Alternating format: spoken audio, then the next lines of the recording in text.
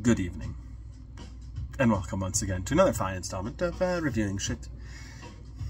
Myself, Sean Knight. I failed you last weekend. I apologize for that shamefulness. I had the old COVID, and I was lazy. So anyway, here we are, and back at it. If you're wondering why I'm drinking out of this glass instead of my good one that I always use, it's because it broke. I was washing it the other day and I dropped it and it smashed in the sink. So I don't know why I'm using this one though. I have better ones. Anyway, this is rather pointless. I am back, and today I brought with me this. This is the Executioner, or in French, okay, L'Executeur. I speak very good French. Yeah, so it looks. You'd think maybe, oh, is that a tennis racket or for badminton? To hit the birdies or the balls? No, it is not. Though it may look that way to you. Ne pas toucher à la grille. Don't touch the grill, because when the red light is on, there's the red light. See, it even has like, looks like a nice wrap job for the handle. Some tape on there and just smash a couple things. A shuttlecock comes flying in. Give it a little tap. Would be awesome. No, it's not what you do with it. You know what you do with it? It's for murdering flies. You probably already knew that. It says, hold by handle, do not touch grill. When the red light is on, that's the red light. Oh, by George, it works. Huh. Anyway, yes, so here, these are lines it has, and you can strum them. Doesn't sound good at all. So it's not good for...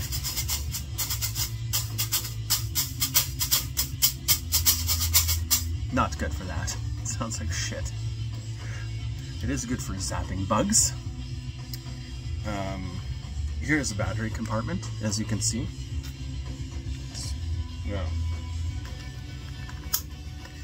Yeah, there's batteries, and it's got nice yellow faded to the black, and then the colors are nice and neat.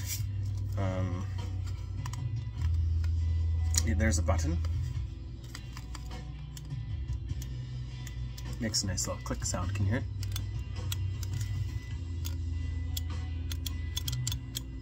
Fun. And yeah, so you want to just get if you get a fly, you smack it, but whilst you're holding down the button, then it zaps the fly and they die. It's not, if you have bigger bugs, it will cook them and it stinks. Yeah, I did that once to a wasp, and then it just zapped it for a while and started to smolder. It was highly unpleasant. But anyway, you can also use it. I mean, you could probably use it for badminton. Wouldn't be very good, but it wouldn't be the worst thing I've used for badminton. Badminton? As Chris Funk would say, badminton. Thank you. Badminton. Okay, I'm done. If you'd like, you can come over and I can sap you with it. As a matter of fact, at one point in time when I lived with a bunch of hooligans, well, that's happened many a time anyway, but this particular time, we'd like to zap each other. We'd always try to get each other on the knees and the arms and the face. It was a reckless time. It was a reckless and lawless time, I'll tell you.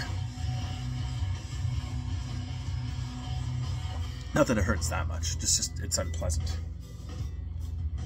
Yeah.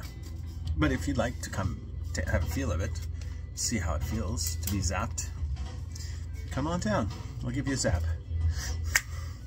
Anyway, today's musical selection is brought to you by, this band is called Sleeping in Gethsemane. A band I discovered whilst I was in Fargo once at a bar.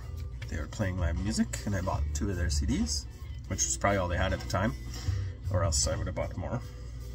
It's pretty cool. Pretty cool looking. It's in Fargo, guys. Cool stuff. Instrumental. That's the sort of thing. Anyway, it's from some years back. Doesn't say. Sure it does somewhere.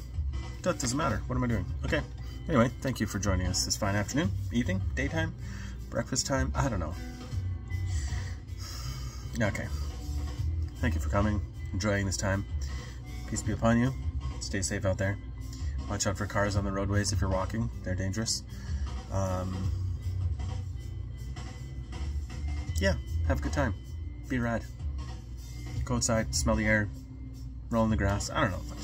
Okay, I'm rambling. Till next time.